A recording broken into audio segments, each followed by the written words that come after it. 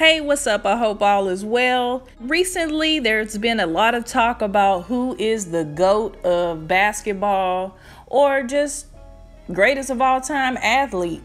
And we always hear a couple of different people in the basketball world. For the most part, we mainly hear about Michael Jordan and LeBron James.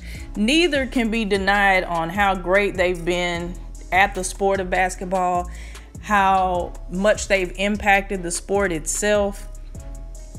But I grew up watching Michael Jordan, and forever he will be the GOAT in my book. MJ had it on lock. I'm from Houston, and I rooted for the Rockets and the Chicago Bulls. And when they played Houston, I would just root for MJ, but I'd root for the Rockets.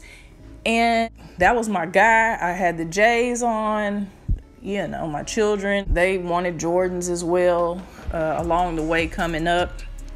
So MJ is the GOAT to me. LeBron can't be denied. He's an awesome player. He's reached amazing heights. He just beat the all-time scoring record. He can't be denied. He's great at what he's doing. He's up in age and he's still out there putting on a show. He's still somebody to see. Even though they talk about his defense, he's still an awesome player. But again, to me, he'll never be MJ. They asked Allen Iverson, who could be in the GOAT talk, even, you know, in his own right. He was awesome as a player. He had a huge impact on the NBA. As far as his game goes, he was great.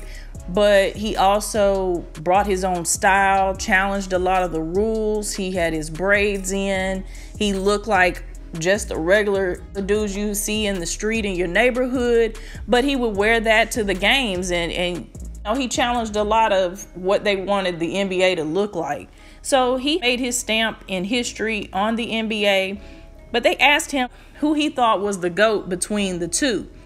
So this is Allen's answer. He said, "I hate it because I love both of them so much, and both of them did so much for our game. LeBron, I think, to me, is the best overall basketball player that we'll ever see.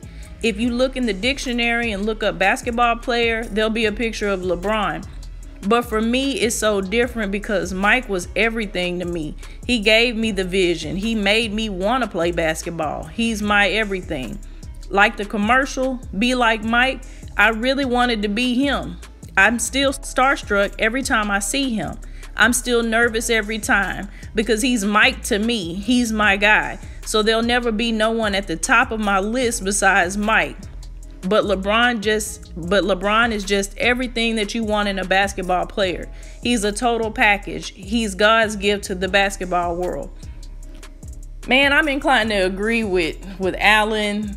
Mike was just everything. When you thought NBA and basketball, you wanted to see that Chicago Bulls game. And Mike is still one of those guys. He's not very accessible. He's not always out and about or around. So a lot of these guys have that same thought as Allen, that they're starstruck when they see MJ because that was their idol growing up, their basketball idol.